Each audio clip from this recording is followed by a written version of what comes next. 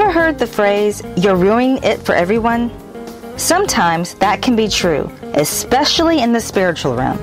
Even though you and I didn't exist when our first parents, Adam and Eve, sinned in the Garden of Eden, what Adam did in fact ruin it for everyone. You may wonder, how did Adam's disobedience ruin it for an entire human race?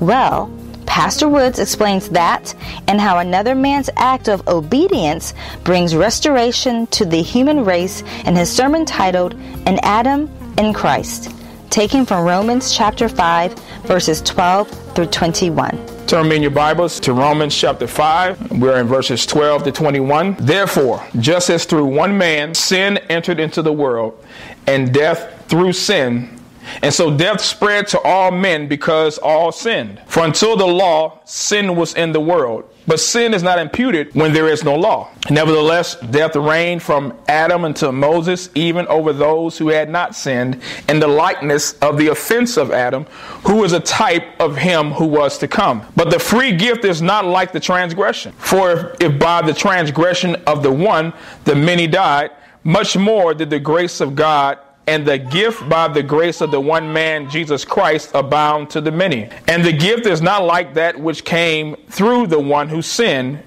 For on the one hand, the judgment arose from one transgression, resulting in condemnation.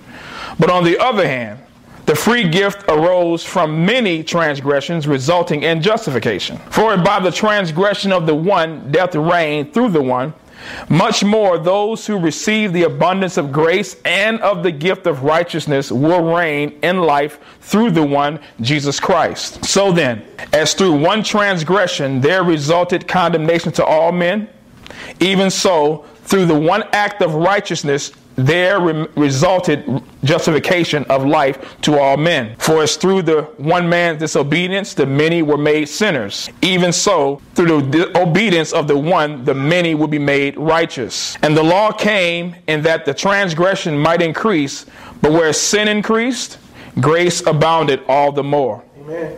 That as sin reigned in death, even so grace might reign through righteousness to eternal life through Jesus Christ our Lord.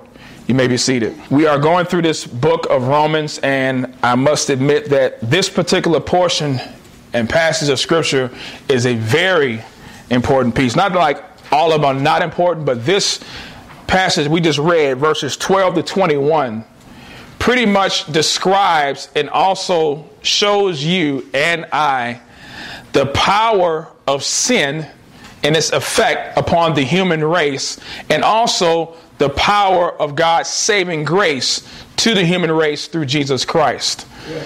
This is a doctrine that most people may not understand, some people reject, but it is a doctrine nonetheless that we as Christians must believe, and that is the doctrine of original sin. Come on, man. The doctrine of original sin, or the federal headship of Adam. You may even hear the term representation or representative. We have two particular persons that are described in Paul's letter to the church at Rome. In this particular passage we just read in verse 12 through 21, Paul is describing two kinds of people. One we just read is Adam, the other person is Jesus Christ. And both make up a representation of two groups of people. One redeemed, one lost. The one redeemed is through those who are represented by Jesus Christ. Those who are lost are represented by Adam. And through Adam, all of us are represented in that category, that all of us are lost. All of us are unsaved. All of us are under God's condemnation and under God's judgment. And apart from the saving grace of God, all of us would experience eternal death, separated from the life of God. This is a very important topic, so I'm going to ask that you all have your thinking caps on, because we're going to go down deep. I'm going to make it as simple as I possibly can, but you're going to have to think with me. You're going to have to think with me because you're going to see yourself in this text. And hopefully you'll see yourself also in Christ. And this is why I titled it, In Adam, in Christ. In Adam, in Christ. In Adam, we're going to see three subheadings or three subpoints. And in Christ, we'll also see the latter three subpoints. And so I want us to understand, again, this is a very important doctrine. People that deny original sin are denying the very thing that God has saved them from. Come on now. Their own sin. Yeah. People who deny original sin, who believe that man is not as bad as the Bible says that man is, are deceived. And there are many people who do not like to talk about sin, let alone how sinful man is. Sin is very deadly because sin sends everyone to hell. And you and I are sinners. But if you are in Christ, we are saints by calling. Yeah. But before you are saints, you and I were sinners. Yeah. We are of our forefather, Adam. Our forefather, Adam, who represents the entire human race, chose in the Garden of Eden to sin. And you may have heard this phrase where somebody may say, you're messing it up or ruining it for everybody. You ever heard anybody say that before? Maybe somebody said that to you. But it's true when it comes to Adam. What Adam did, he ruined it for all of us. And maybe one day when you see him, you can ask Adam, Dad, what were you thinking? What were you really thinking? What were you doing? Do you see what you did by taking of that fruit that the Lord told you not to touch, not to eat? Maybe we'll have that conversation with him in glory. But until then, we need to understand what Adam did and what Adam caused and how it affected the entire human race. So let's jump right in and begin. The first thing I want us to see about Adam is that in Adam, all sinned. In Adam, all of us sinned. Even though you say, well, wait a minute, hold up. How did I sin? I wasn't even there. Yes, you were. Yes, you were.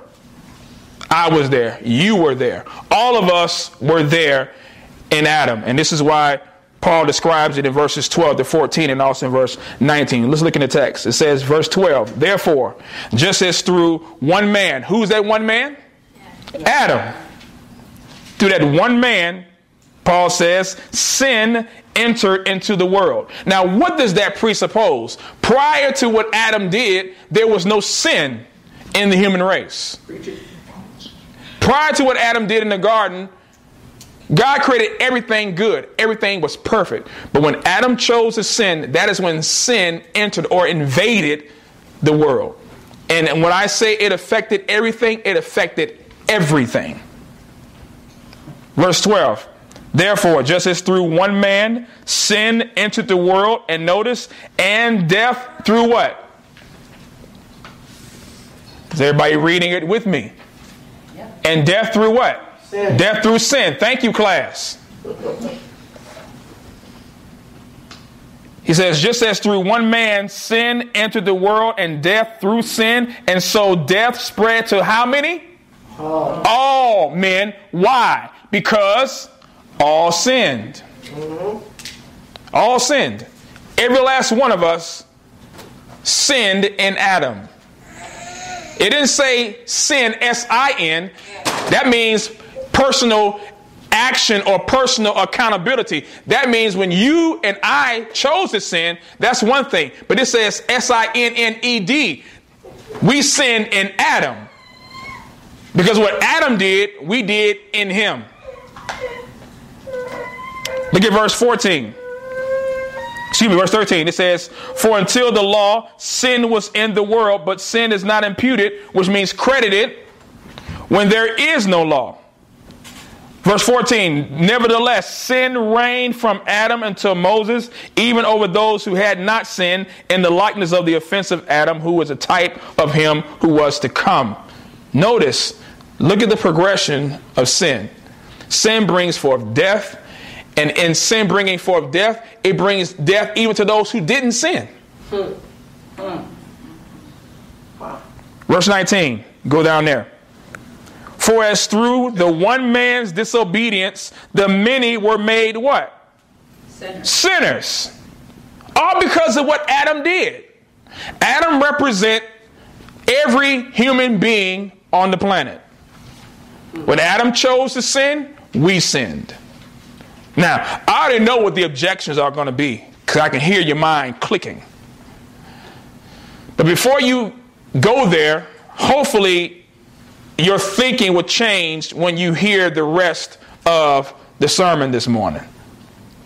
Because some of you are saying, well, that's messed up. Why did Adam have to do that? I wouldn't have done that. Hold your thought on that. Because that challenges another thinking that needs to be thrown out of your mind. And I'll get to that in a moment. I want you to understand, though, what Adam did, you did.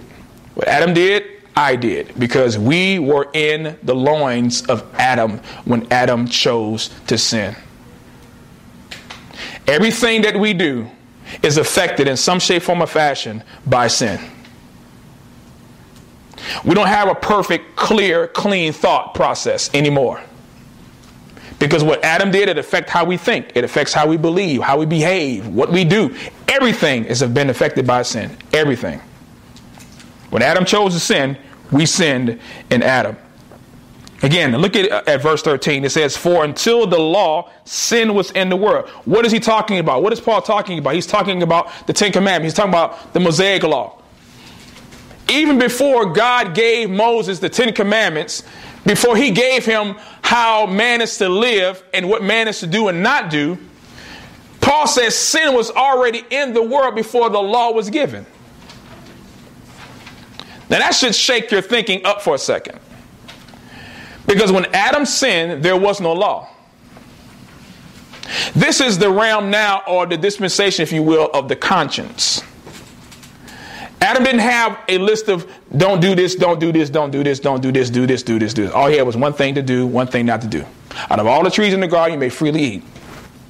But of this tree that's in the center of the garden, the middle of the garden, you should not eat of it. For in the day that you eat of it, you shall surely what? You shall surely die. You shall surely die. Sin brought forth death. It was never God's intention for man to die. Although God ordained and allowed for death to be a part of his overall plan so that he can send his son to redeem us from death. But it was all a part of the plan. But when God created everything, the Bible says he created everything good. Adam didn't even understand what death was. Never had a concept about what death was because he never would have had to experience death until he sinned. So in verse 14, nevertheless, he says, death reigned from Adam. Notice, and death kind of like takes on a personification. It kind of takes on a personhood. Death reigned, death ruled over all humanity from the time of Adam's transgression to the time of the commandments given by God to Moses. Death reigned. People were dying even then. And he says, nevertheless, death reigned from Adam unto Moses, even over those who had not sinned. And notice, in the likeness of the offense of Adam. Adam's sin was unique. And here's the reason why Adam's sin was unique. Because Adam was the one that represented all humanity. Yep. There would be no one else that would ever sin like Adam. Amen. Because Adam was the first person that God created. Adam represented every person that would ever live. And so when Adam's sin brought transgression. And not only just transgression, but it brought the transmission of death to all humanity. So when Adam sinned, you sinned. I sinned. And this word sin is something that happened in the past and is completed now in the present. You and I were in Adam. You and I, before we were even thought of, were in Adam. Every person that is born on this planet is a sinner. If you don't think that people who are born sinners, just look at babies.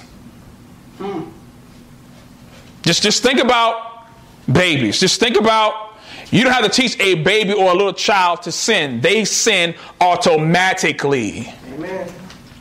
And why do they sin automatically? Because their parents are sinners. And sinners beget its own kind. So when Adam sinned, we sinned. Now, I want to give you an example because this is in Hebrews chapter 7, verse 8 through 10. You see an example of what I'm talking about and how there's representation of a person is shown even in the writer to the Hebrews. And this is in the context of tithes, or tithing. It says, in this case, mortal men receive tithes, but in that case, one receives them, of whom it is witnessed that he lives on. And so to speak, through Abraham, notice, even Levi, who received tithes, paid tithes. Notice this. Levi wasn't even born yet. But Levi is one of the descendants of Abraham.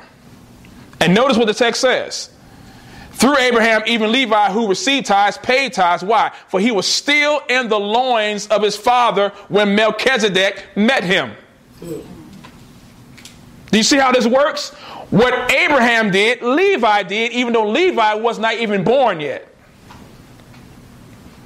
This is how the doctrine of original sin is shown and is taught, or representation is shown.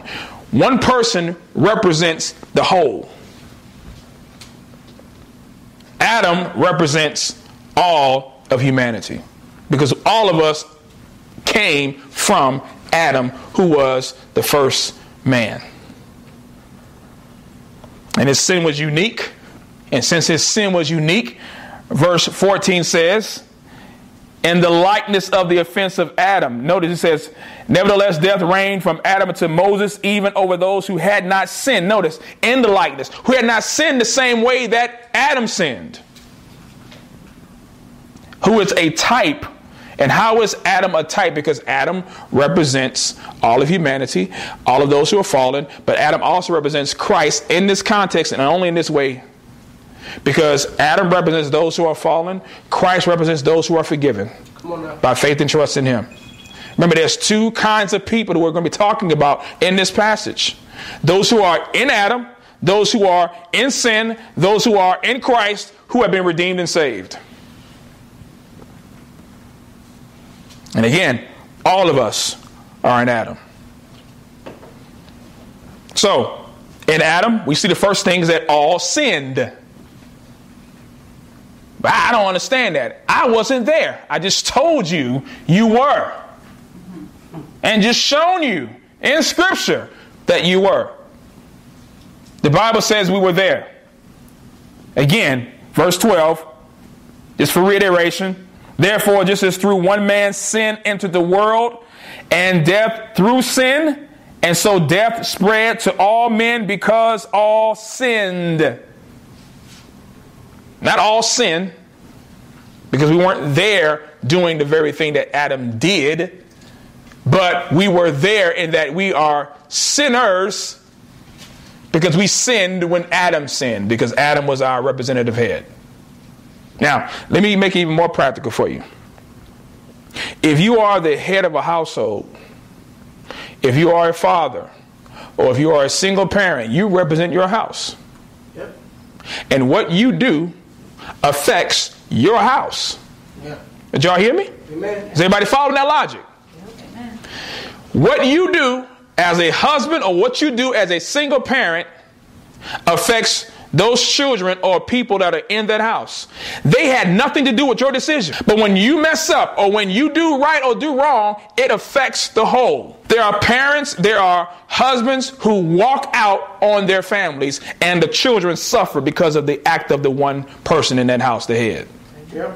And this is why, again, we need to be very careful about what we say, what's not fair, and why did God allow Adam to be the one? Why he didn't make somebody else? Just hold your thought about that. Pump the brakes on that thought for just a second. We're going to get down that road in a minute. Because God chose and allowed Adam to sin for a purpose, but yet and still holds Adam responsible for the very thing that God ordained. Amen. Original sin, ultimately, is in the plan of God. Original sin, the fall, what Adam chose to do, what Adam caused, was all a part of the plan, yet and still, God holds Adam and all of humanity responsible for their own sin. Because the Bible says, all sinned. in Adam. The second thing we see is also in this text. Not only in Adam all sin, but also in Adam all die. Again, verse 12, the B clause, it says, and so death through sin, and so death spread to all men because all sin. Verse 14 and 15, it says again, nevertheless, death reigned from Adam until Moses, even over those who had not sinned, and the likeness of the offense of Adam, who was a type of who was to come. But the free gift is not like the transgression, for by the transgression of the one, notice, the many died. By Adam's choice to sin, God is always true to his word, even though man may not be true to his word. Yep. God told Adam, in the day that you eat of it, notice, he says, in the day that you eat of it, you shall surely die. Dying, you shall die. Literally is what it says. Adam, the moment that you eat of this fruit, you will start the process of death immediately. Now, let me show you how gracious and how good God is. Because could not God have killed Adam when he ate of the fruit right then and there? Amen. Hello? Yes. Could he not have done that? But let me show you how gracious God is even in the fall. Because if God were to have killed Adam, that would have been it for all of us. But yet God, in his grace, provided a substitute. The last Adam, Jesus Christ. But God is still true to his word, to his promise. He said, in the day that you eat of this tree that I told you not to eat, you shall surely die. And the process of death began right at that moment. Immediately. Go down to verse 17. Notice what it says. It says, for if by the transgression of the one death reigned through the one. When Adam chose to sin, not only did he cause us to become sinners, but he also caused us to die, because when he died, we died. And remember, sin is separation. Okay? Anytime there is sin, there is separation. And there's three kinds of separation. There's spiritual separation, there's physical separation, and then lastly there's eternal separation. This is what sin brings. When Adam sinned, he experienced spiritual separation. He is no longer in fellowship and in communion with God because he chose to sin. And that is with any relationship. When you and I sin, it causes relationships to break. Yeah. The fellowship and the communion and the communication is broken or is stifled because there's a barrier between you and the other person. Well, ultimately, there's a barrier between you and God, between me and God when we sin. We sinned in Adam, and now the barrier has been made. Remember, Adam was able to walk and talk with God in the cool of the day. Fellowship, constant communication. Can you imagine having God just talk to you and there's no barriers, no obstructions, no hindrances? But now the barrier is up. The walls are now up because you chose to be like God or desire to be like God. Because you chose to take the advice of someone else who's not God. This is what happened. Adam chose to sin. Adam wasn't deceived. Eve was deceived. Adam chose to sin, and Adam's choice caused you and I now to fall into sin and damnation. So in Adam, all die. Every last one of us. Walking dead people. In Adam. Although a person may be walking around alive and breathing, they're walking dead men. Because apart from Christ, apart from the last Adam, all die in Adam. So spiritual death, we see, is a separation between God and man. The fellowship that God once had with mankind has now been broken because of what Adam chose to do.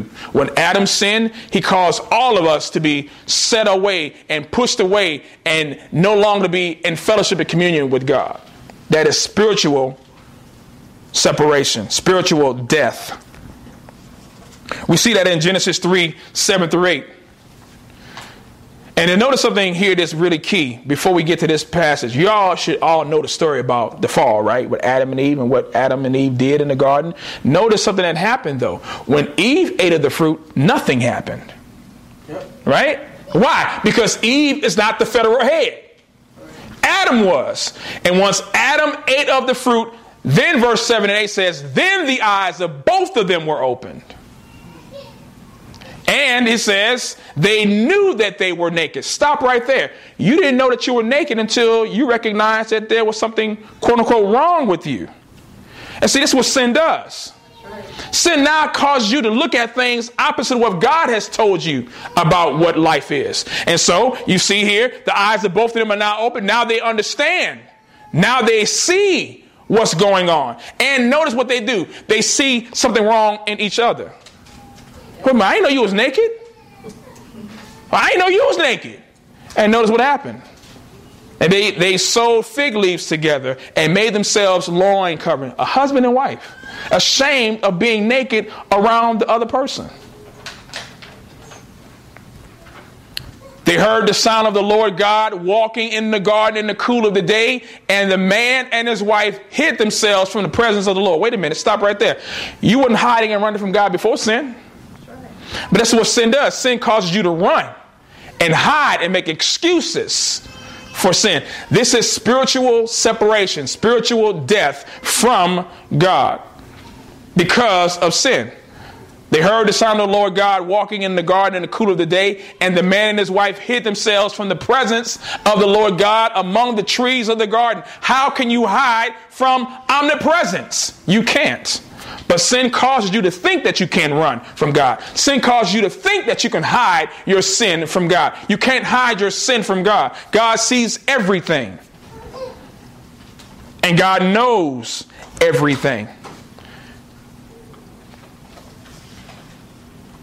So I want you to understand something.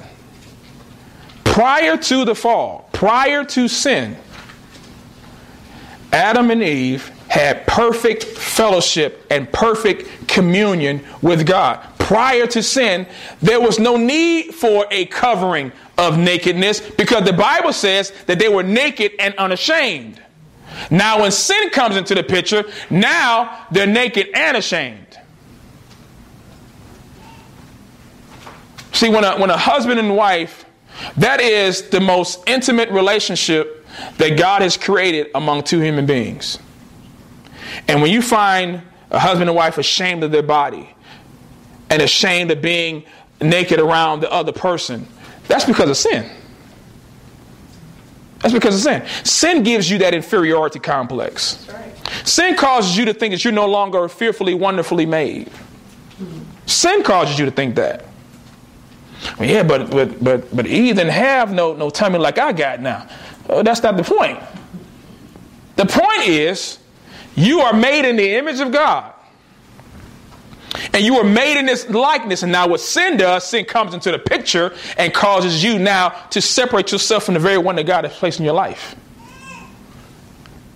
Sin not only does that in relationships, but also sin does that in your relationship to God. They hide themselves from the presence of God among the trees of the garden. The very trees that God himself created, they want to hide from the very thing that God created. But also in 1 Corinthians 15:22, for as in Adam all die. Not making this stuff up. When Adam died, we died.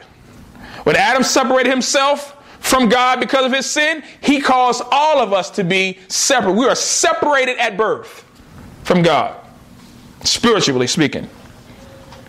Not only that, but in Ephesians 2:1, it says, and you were dead in your trespasses and sins. I'm showing you how spiritual death is taught in Scripture. Dead in trespasses and sins. You and I are separated from God if you and I are in Adam.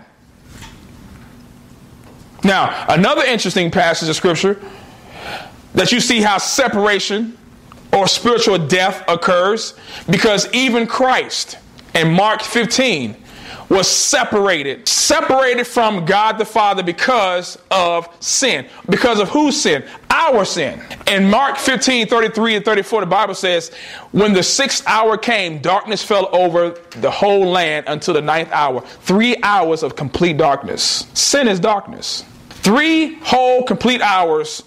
And at the 9th hour, Jesus cried out with a loud voice, Eloi, Eloi, lama sabachthani, which is translated, my God, why have thou forsaken me? Do you see this? This is the Son of God, the second person of the Trinity, never had experience separating himself from the Father, because the 3 in 1 and the 1 in 3 had always been in fellowship until Calvary.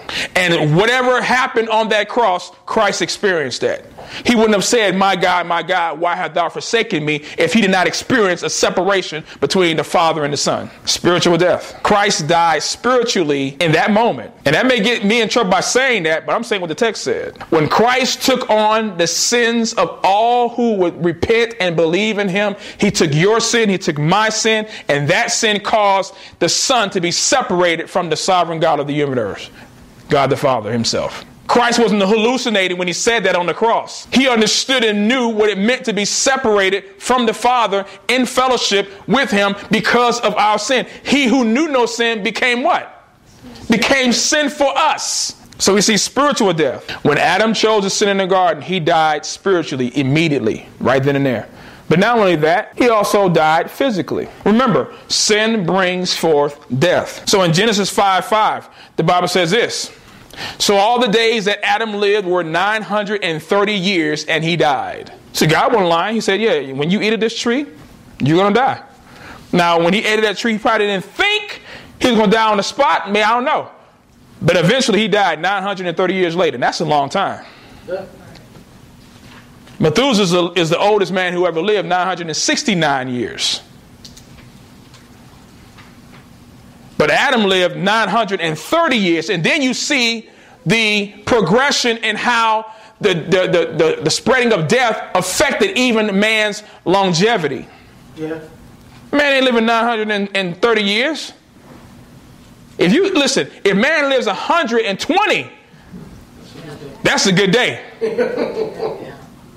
And I'm talking about 120 years of good health. At the most, 110. I haven't seen anybody live 120 some years. That's because of sin. Yeah. When God says, in the day that you eat of it, you shall surely die, the processes of death began. Man's lifespan started to deteriorate.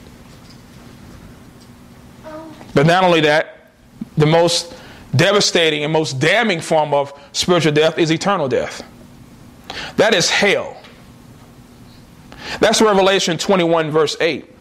But for the cowardly and unbelieving and abominable and murderers and immoral persons and sorcerers and idolaters and all liars, their part will be in the lake of fire that burns with fire and brimstone, which is the second death. You notice the second death.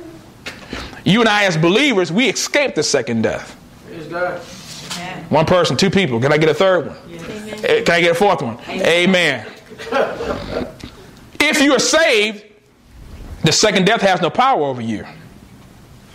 But if you're in Adam, you will experience the second death, eternal death, which is hell, the lake of fire, forever. There's no coming back from that. And this is what Adam did. Adam caused everyone to experience death.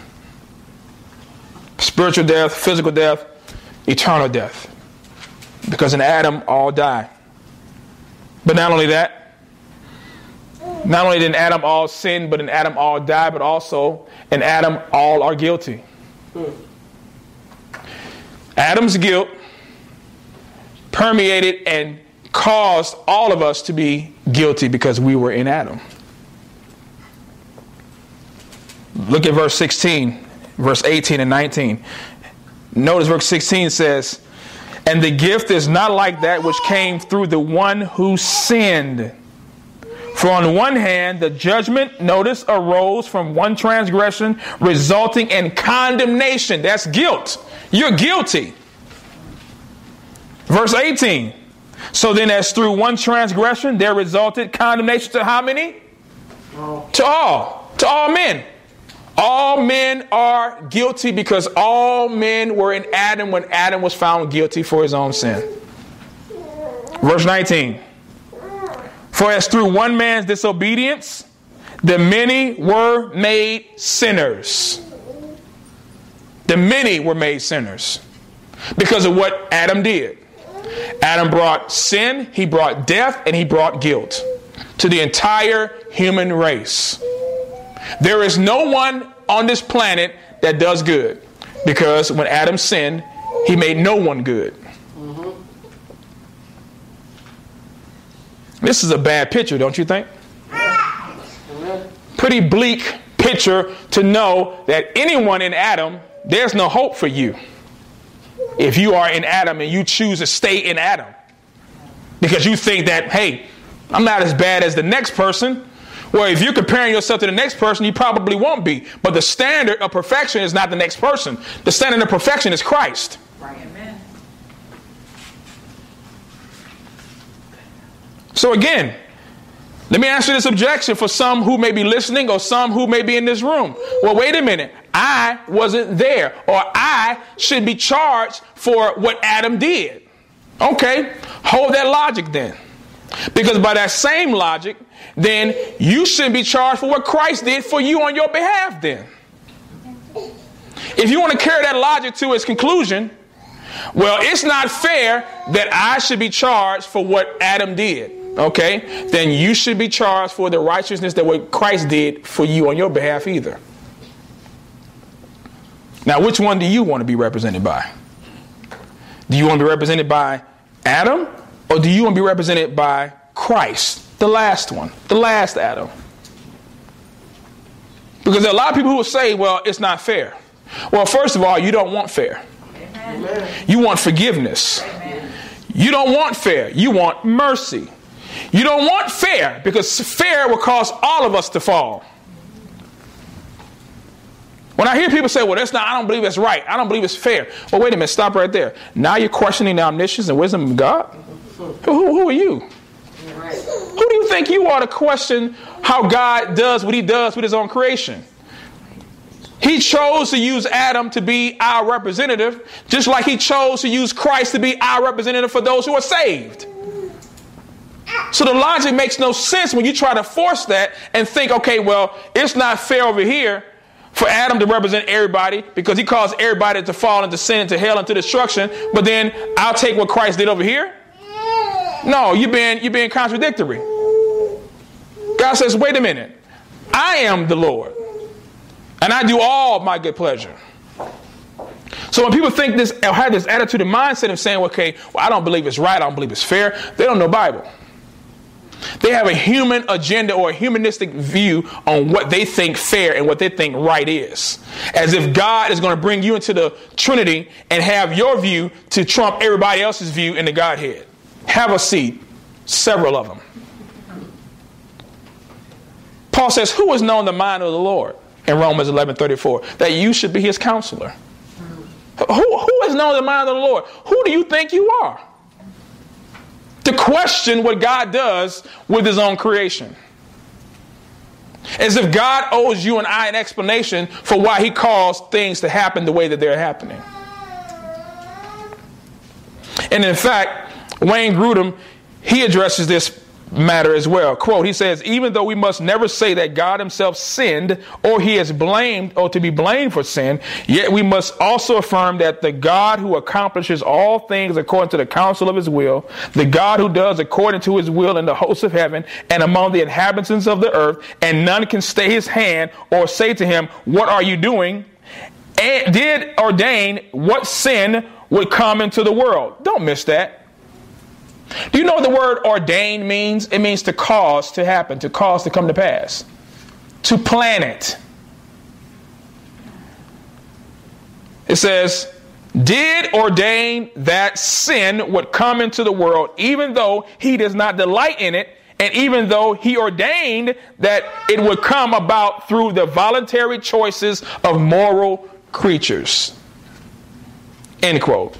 Now, if you can wrap your mind around that, then you can be the pastor, because I can't.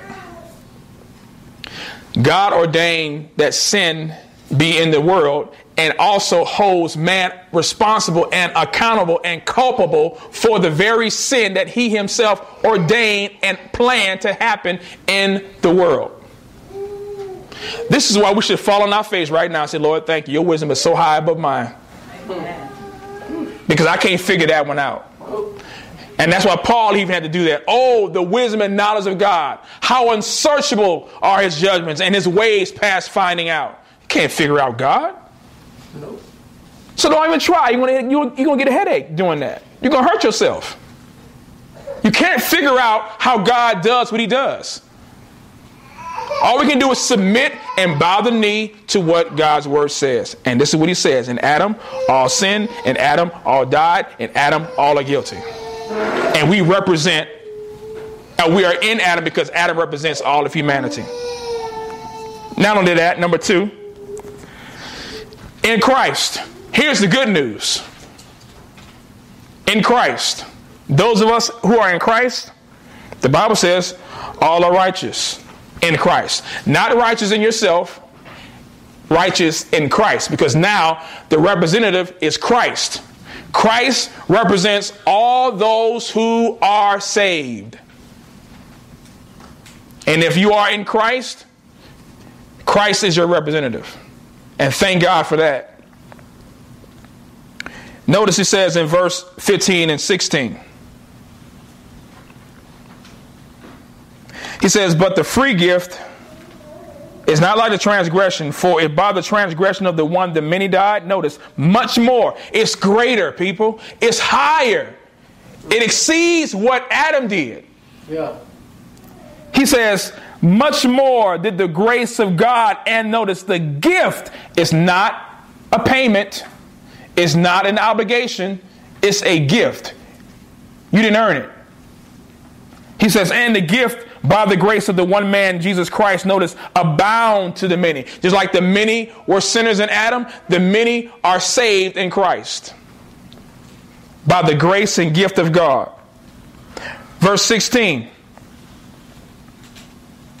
He says, but on the other hand, to be clause, but on the other hand, the free gift arose from many transgressions, resulting in justification. Notice, when Adam sinned, he caused all of us to sin. But after that, our sins, our transgressions, the text says, notice, results in our justification based on what Christ did for us.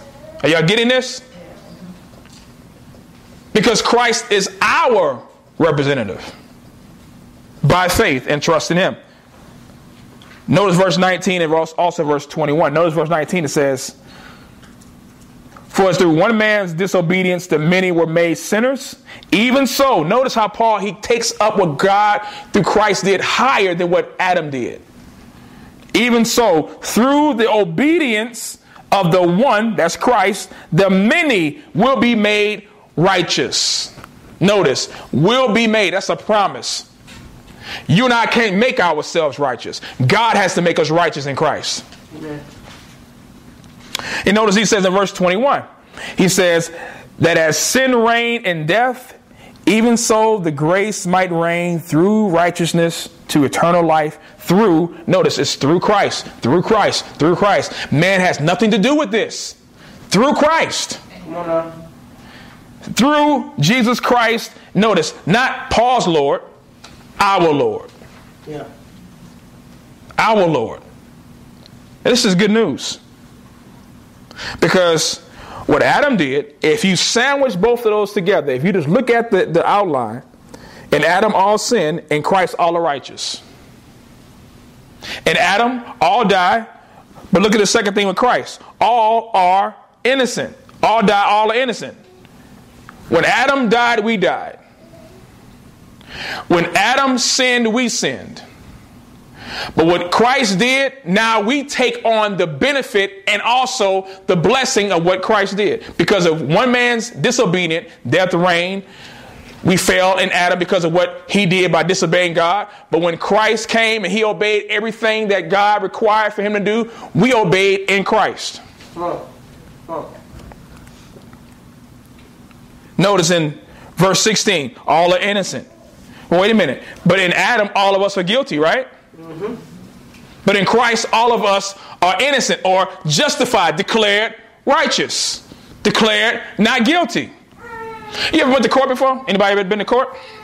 If you've been to court and you know that you were guilty, the judge has the power to enact a penalty upon you based on his own decision.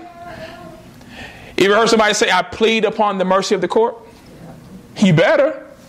You can't come in there strolling into the court and somebody, look, I don't think I did it, and you tripping and you give me what you call it, give me what I deserve. No, I don't deserve this charge you try to give me. You don't come in there. You come all humble. You come nice. You come on time, finally. You know, you yes, sir, and then no, sir, and you sound like a slave because you know what that judge has the power to do. So you plead upon the mercy of the court. Well, you and I stand before God, we better plead upon God's mercy. You don't plead upon your own righteousness. It's through Christ's righteousness. And God declares you and I innocent because of what Christ did on our behalf. Again, we're talking about representation. You don't want to represent yourself. And here's the thing again. You had no choice in the two either way. Either way it went. And so God allowed Adam's sin through how he has ordained all things and what Adam chose to do to affect all of humanity. What Christ did through his obedience and his willing choice to be obedient to the Father. And he even said, I do all things pleasing to my Father. What Christ did, we did in Christ. And all of us in Christ are declared innocent, no longer under guilt and shame. If you're walking around guilty as a Christian, you need to check and read the Gospels. You need to read and understand what Christ did on our behalf. There's no sense for a Christian to walk around in guilt if you've been declared innocent in Christ. The enemy brings guilt.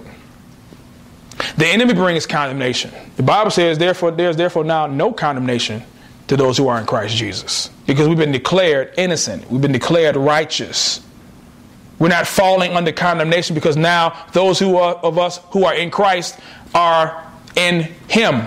He represents us. Verse 18, it says again, so then as through one transgression there resulted condemnation to all men, even so through one act of righteousness, notice, just one.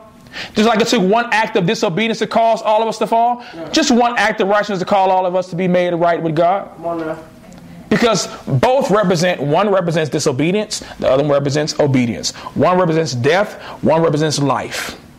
One represents guilt, one represents innocence. He says again, even so through one act of righteousness there resulted justification of life to all men. Now, if you think all men means every single person on the planet, you are a universalist. And universalism is not taught in Scripture when it comes to salvation.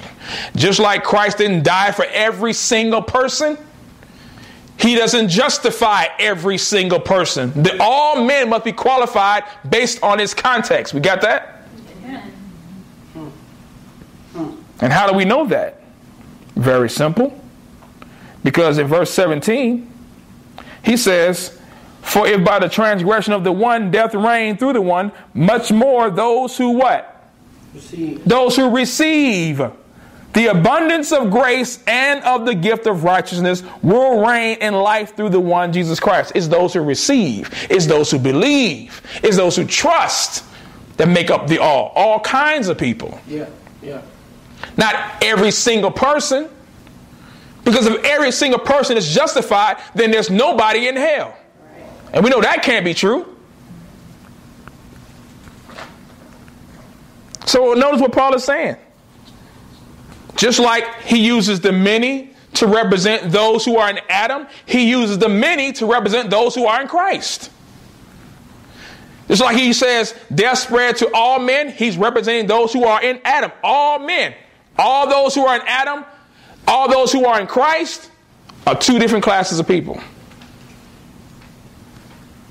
The context determines the interpretation of the passage. All are innocent in Christ. That's the qualifier. If you're in Christ, you are innocent. It's not based on how you feel. It is based on what Christ has done for you and for me. But not only that, all are alive. Amen.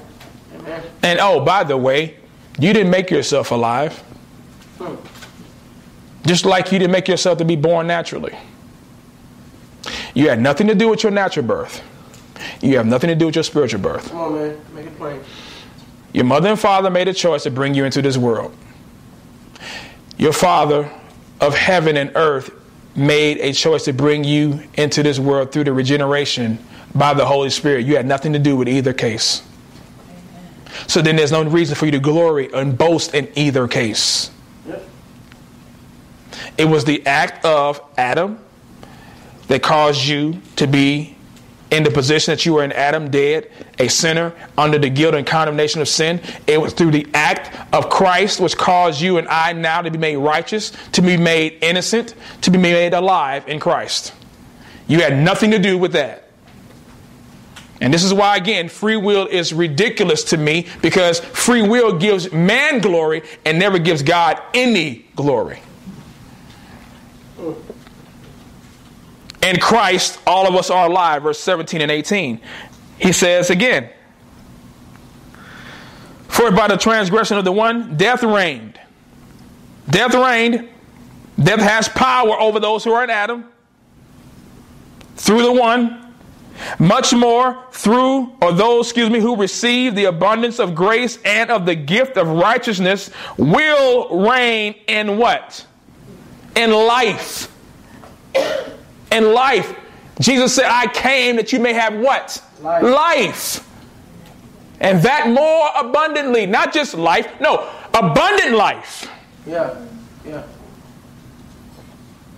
And notice where the life comes from. Through the one, Jesus Christ.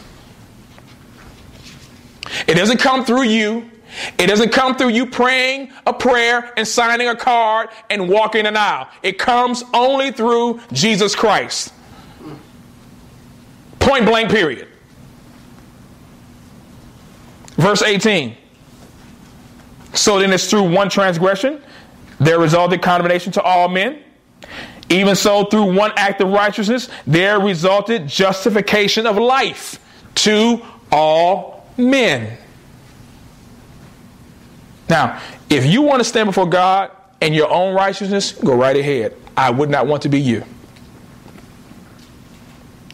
If you want to play the fool and think that you can stand before a holy and righteous God in your own righteous deeds because you went to church, or because you gave money to the homeless, or because you did all these human things. Remember I told you that everything that we do is affected by sin? Remember me telling y'all that?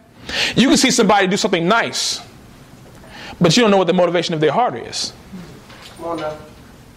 Yeah. And here's the thing. It may be a good thing that they do, but they're doing it in Adam. They're not doing it in Christ. Well, yep. Mm-hmm. There are going to be a lot of people who give millions of dollars and give all kinds of help and assistance to people in this world that are going to hell. Yep. And you know what? If you have a problem with what I just said, you need to repent. Because the Bible says all of our righteousness are as filthy rags in His sight. Yeah. That there's nothing that would make God want to save you because of something that you did. If anything, it makes Him want to send us to hell because of what we did.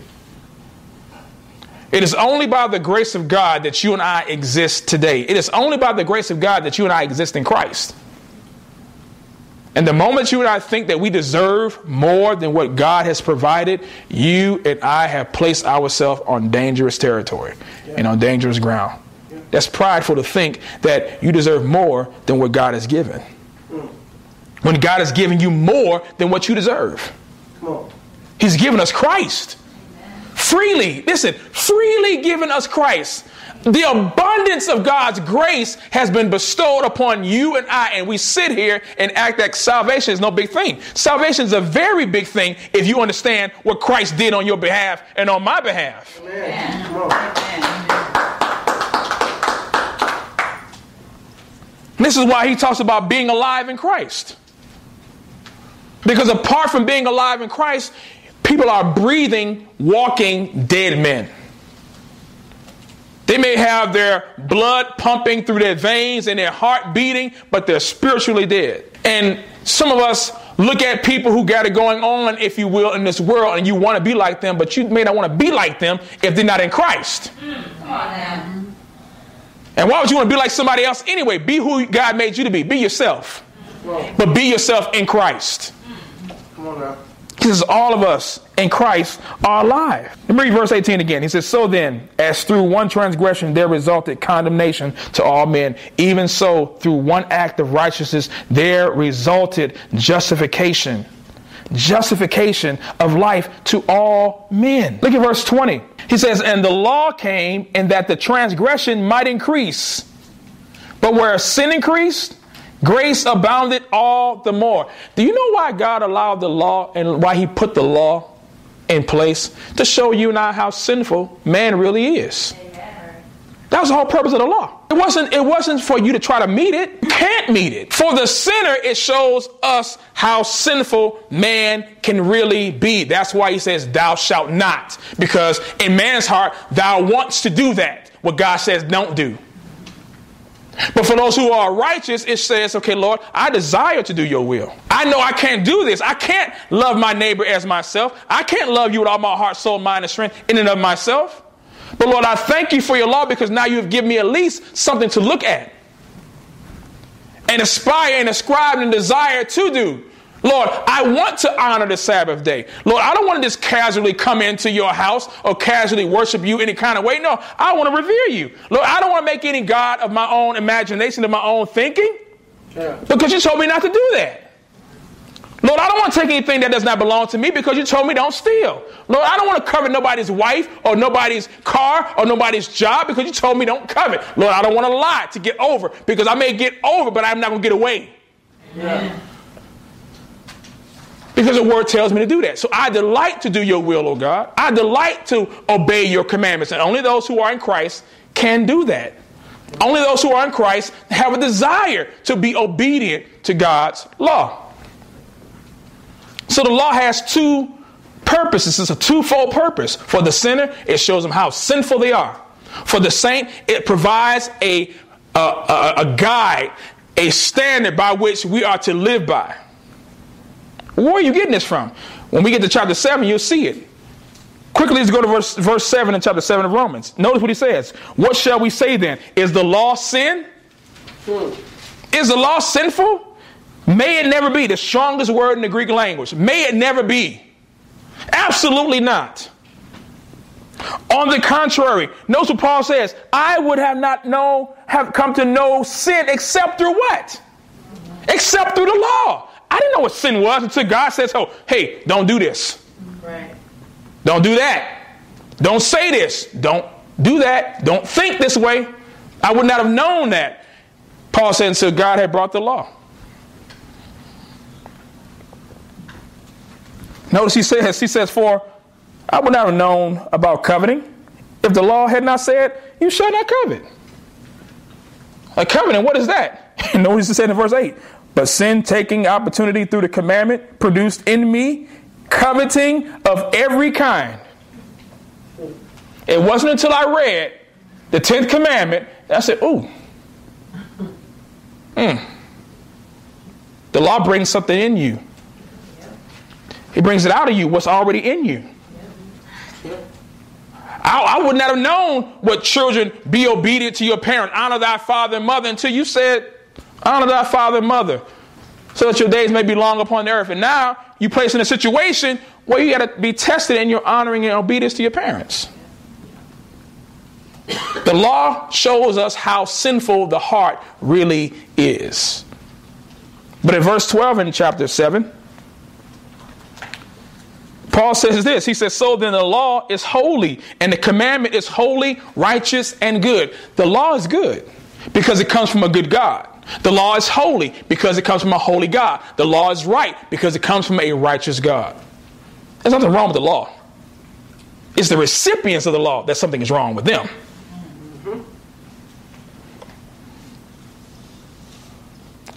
two kinds of people. In Adam, in Christ.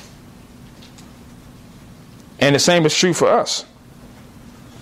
In our lives, there are two kinds of people that represent us. Which one represents you? Which brings us to our one point of application. There are only two kinds of people in the world. Those who are fallen, those who are forgiven. When you are engaging people in this world, you are either engaging those who are fallen in Adam or those who are forgiven in Christ. Are y'all getting that? Amen. 1 Corinthians 15:22, the Bible says this: for as in Adam all die, so also in Christ all shall be made alive. Spiritual death, spiritual life. When you go to your job, or when you go to school, when you're walking around, when you see people out in the neighborhood. Listen, when I drive home from work, I know I'm sharing the road with somebody either is fallen or forgiven. And depending on how they drive, you can probably tell.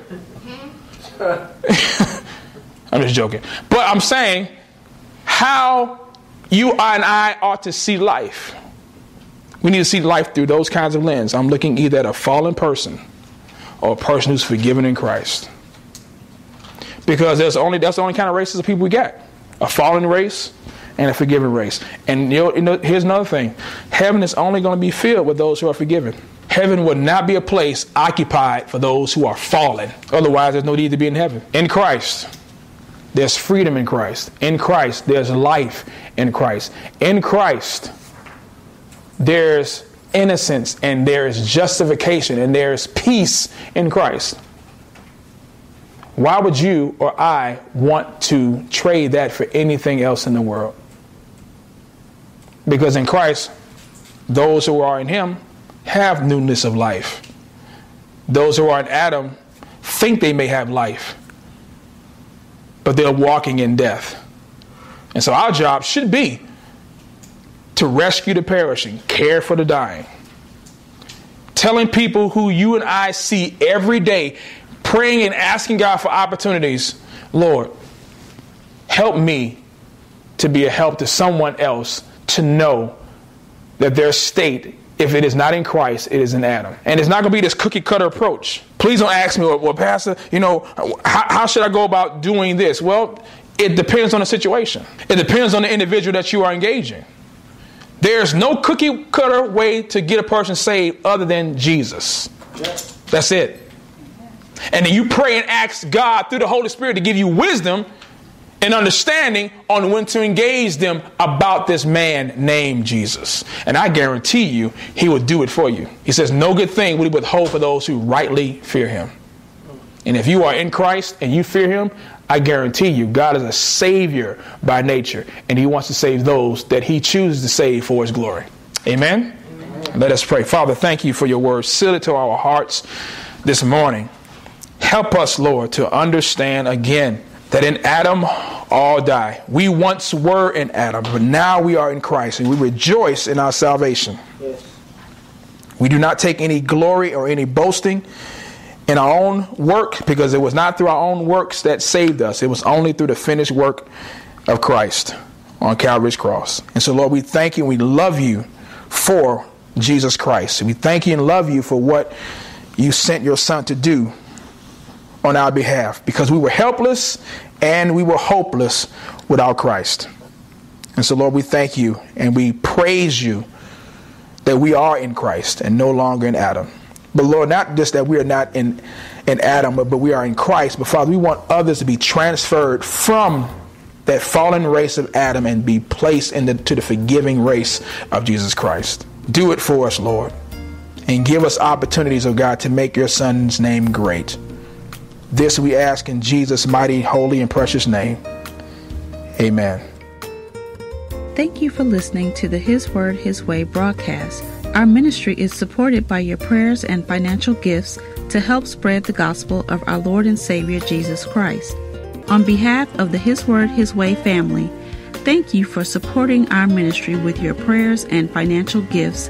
And remember, the Word of God is the final authority. Make it yours. God bless you.